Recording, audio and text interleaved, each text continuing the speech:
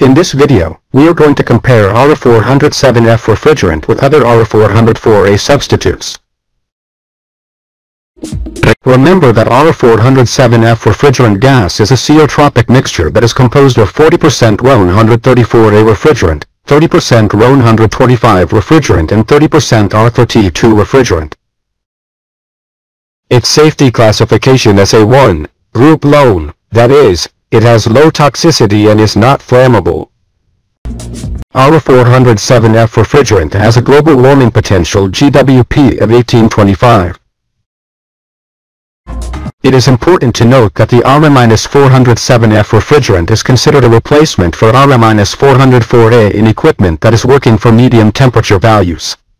If R407F gas is used for lower evaporator temperatures, there is a problem of high discharge temperature at the compressor outlet.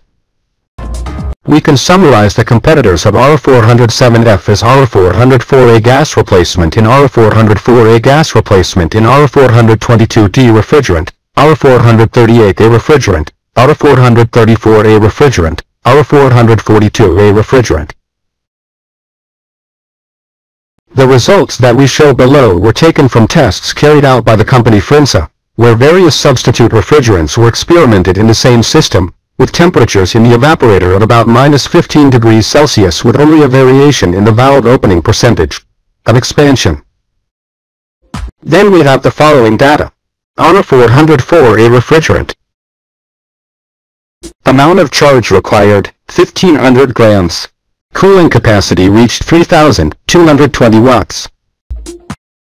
COP performance coefficient of 2.93. R407F refrigerant. Amount of load required 1200 grams. Cooling capacity reached 2950 watts. COP performance coefficient of 2.76.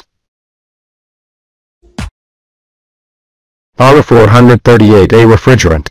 Number of grams of the load 1210 grams. Cooling capacity achieved 1920 watts. COP performance coefficient of 1.9.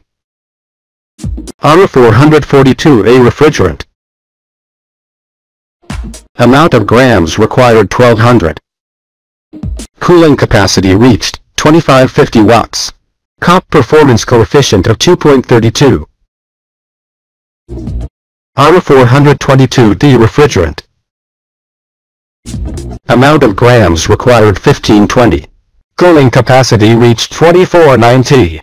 COP performance coefficient of 2.59. R434A refrigerant. Amount of grams of refrigerant required, 1300. Cooling capacity reached, 2090 W.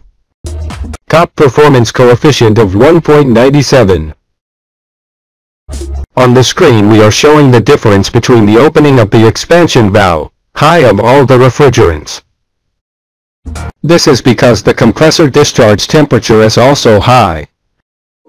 At this moment the link to the next episode is appearing.